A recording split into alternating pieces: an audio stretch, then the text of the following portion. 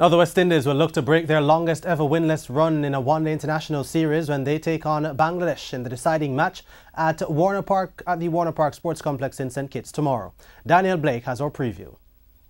Have not won an ODI series since beating Bangladesh 3-0 in 2014, a run of 11 series without a win. However, Warner Park could be the venue to break that run. The Caribbean side have won 4 of their last 6 games at Warner Park, including victories over Australia, New Zealand and even Bangladesh. The last time the two teams met in St. Kitts in a 50-over game, the Caribbean side recorded a 91-run win. On that day, only 4 batsmen got into double figures for the Windies in their score of 338 for 7, including Darren Bravo's 124 and Dinesh Ramdin's 169. However, none of the 4 will feature come Saturday. But if the West Indies have anything to draw on, it would be the fact that Shimron Hetmyer looks in good form, scoring 177 runs from 2 innings.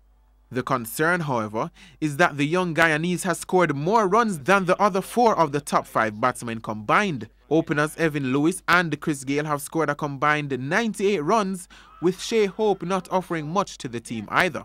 But in all fairness, the Providence pitch has not been the easiest place to score. Warner Park, though, is expected to have pace and bounce, which could suit the Windies batsmen. But cricket is about bat and ball, and if one thinks there are concerns about the West Indies batting, then the region might go into shock over the output of the bowlers so far. In 2 games, the Windies bowlers have accounted for just 9 Bangladeshi wickets, with Devendra Bishoo the most successful with 3. In comparison, Mushrafi Mortaza and Mustafa Zair Rahman have accounted for 9 Caribbean batsmen. As it relates to the possible 11s for Saturday, Sabir Rahman is the only questionable position in the Bangladesh side, having so far made just 15 runs. But the reserve batsmen Nazmul Hussain Shanto and Liton Das are not seen as middle-order finishers, so he's expected to keep his place. For the West Indies, they will once again be without Andre Russell, who has a knee injury.